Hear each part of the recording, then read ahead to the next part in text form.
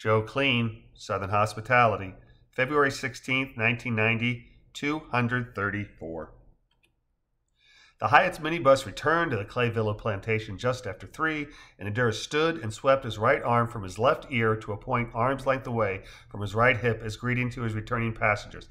"As promised, I have returned," he declared, his snaggletooth grin illuminating his face. "And we thank you for this," Phil replies, nodding his head in affirmation of Adairs' theatrical bow. "Hour and 15 minutes, huh?" Kelsey asks as she enters behind Courtney. "Conditions must have improved some." "Indeed, yes. The waters are receding and local jurisdictions have made some inroads towards improving our roads," Endurance says with a bow. "Wordplay in a non-native tongue," Joe acknowledges with a nod. "Very impressive." "Thank you," Endurance laughs. "There are quite a few languages spoken in Ethiopia, and though Amharic predominates in Addis Ababa, it is nearly impossible not to pick up an odd phrase or two. It is very interesting what translates directly and what is more, what shall we say, poetic?" "Idiomatic, more likely," Joe replies, waiting for Misty to slip into the first bench seat on the passenger side before following suit. "Things that don't mean what they appear to." "Hey, A-Stain," he says to Justin as his brother boards the minibus. "What's up?" Justin pauses, brings the corner of his mouth down and replies, "Die air?" with a German accent. "How did we get on A-Stain?"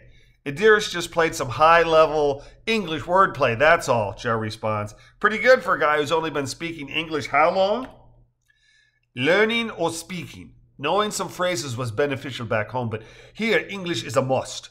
I have learned more English in the last 3 years than I did in the preceding 18. Immersion is what my English teacher calls it.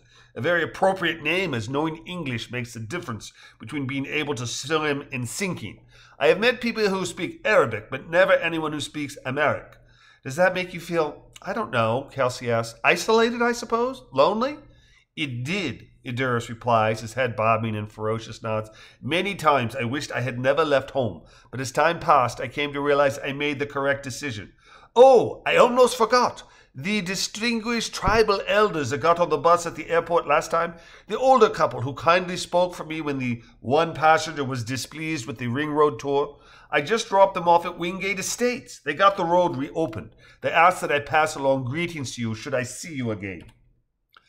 "Oh," Misty replies, "Cheryl and Ron, how cool. We'll have to keep our eyes open for them. Would you please return their greeting when you pick them up?" "Ah," Idris replies, closing the minibus door and putting the bus in gear. "I would, but this is my last run of the day. Another driver will take over for me when I return to the Hyatt. And speaking of the Hyatt, let us return." 10-4, Corregidor, Joe says with a smirk, adding, "Make it so, number 1," in a Jean-Luc Picard imitation.